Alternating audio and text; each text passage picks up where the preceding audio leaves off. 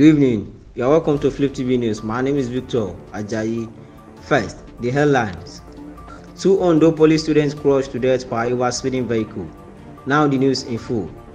2 students of the Federal Polytechnic Ile-Oluji in Ondo State, Chukwu Atanasius and Oladokun Yudamola, have reportedly been crushed to death in an auto crash along Akure to Ondo Highway, Ondo State. According to reports, the students lost their lives when the Toyota car reportedly crushed their motorcycle, killing them instantly. Confirming the incident in a statement signed on Wednesday, the National Association of Nigerian Students Joint Campus Council, Ondo State Axis, expressed sadness over the untimely death of the students. The statement was signed by Association's chairman Oluwarotimi Tobiloba Joshua, Secretary General Oluwanishola Ajibola, and the Public Relations Officer Kende Blessing. It reads: the National Association of Nigerian Students Joint Campus Council, Ondo State Axis, is deeply saddened to learn of the tragic loss of 2 Federal Polytechnic Ile-Oluji students in Akure due to an unfortunate accident. We extend our heartfelt condolences to the families, friends, and classmates of these young individuals.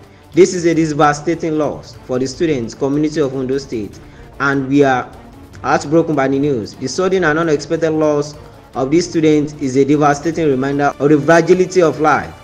We grieve with the student community of Ile-Oluji and stand in solidarity with them during this difficult time. We mourn the loss of the 2 young lives that were taken far too soon. Chukwu Atanasius and Oladokun Yudamola were not just students, but individuals with unique talents, aspirations, and dreams.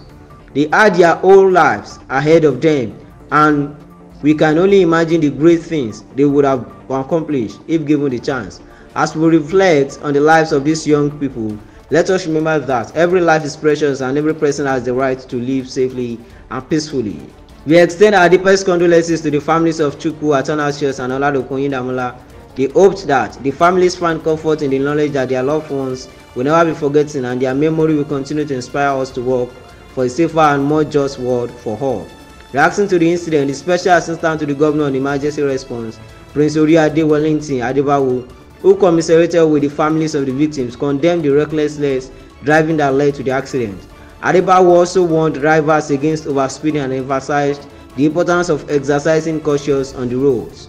He stressed the need for drivers to be more vigilant and take necessary safety precautions to prevent such avoidable accidents. That will be all on our news updates this evening. Join us for more stories on our channels, Flip TV, Flip TV Plus. My name is Victor Ajayi.